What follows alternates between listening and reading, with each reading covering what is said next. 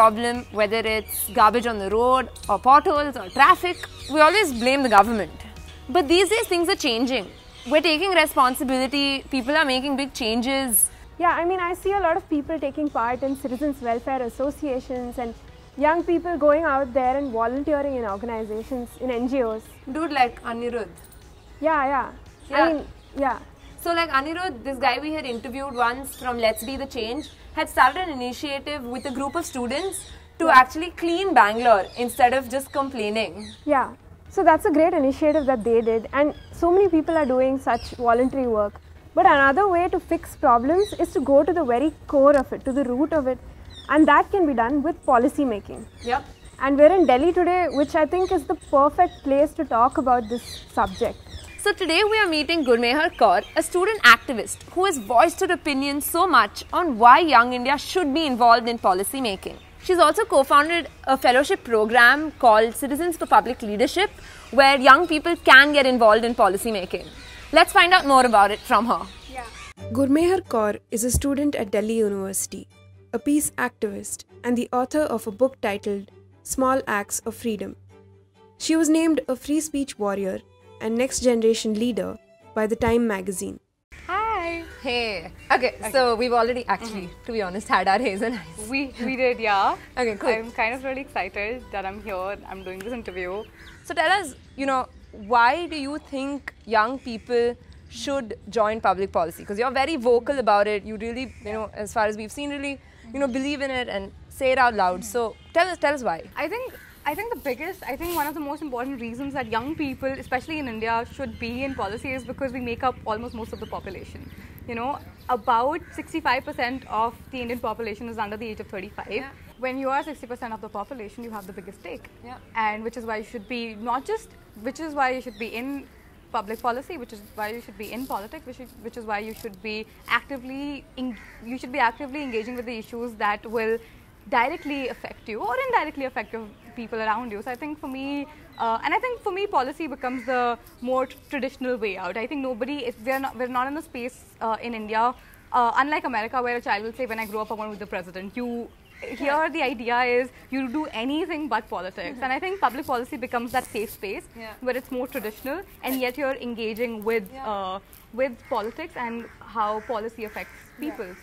So what are the very typical jobs that you can get in public policy? What can a career trajectory be? You can get into consultancy, which is you have McKinsey, you have Bain, you have other firms like that, and then of course you can get into the government. You can work for political parties. You can work for if not political parties, you can work for political candidates. You can create campaigns, and I think there's a lot to do in public policy. So you strongly believe that public policy and young people getting involved in public policy is very important. And the really cool thing is you've gone on to start an initiative with 3 of your friends called Citizens for Public Leadership. So just tell us a bit about it. So CPL is this non-partisan fellowship that we started. We have 22 mentors and we have 22 fellows. All of them are graduates.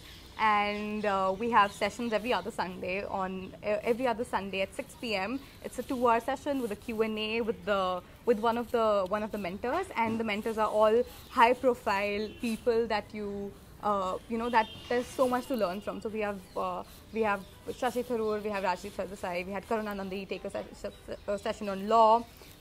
There's no geographical limitation. We've used the internet. We do our sessions through WebEx.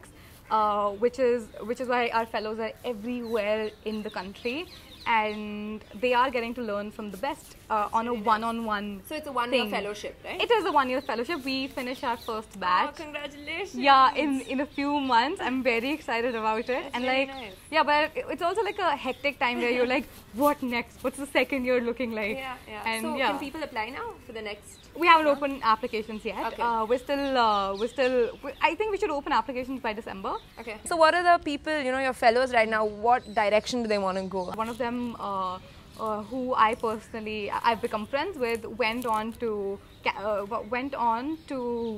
campaign and work on the Karnataka elections. The other girl has applied to Harvard Kennedy School and she got in. And there's another who's doing law at Columbia. and somebody else, and somebody else who's going to Singapore for policy. So I think everyone is taking, some people are going for academics and some people are working and some people are generally getting into parties and campaigning and working on ground. But different things for different people. So like in a space like this, you know, where you're an author and you're equally interested in making a difference in public policy, where do you see your career trajectory going? I feel I can be both. I feel I can be everything and anything at all points.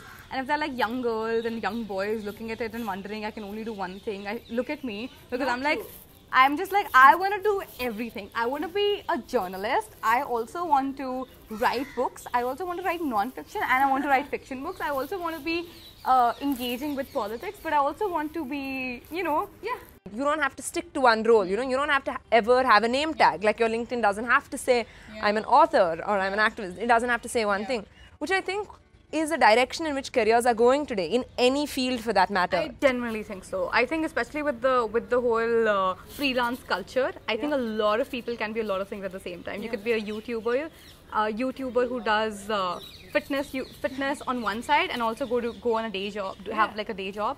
So dude, it was so great having you here today. Thank you. It was so nice to meet you here and, you know, listen to what you have to say. It was very nice. This is like the most awkward part of like any conversation where people are like, thank you. I'm just like, yeah, nodding, thanks, it's great. But yeah, thank you for having me. I actually had a lot of fun. I'm looking awkwardly and nodding. Yeah. But awkward looking, I really had a lot of fun. That's great. Awesome. Thank you. Great. Bye-bye.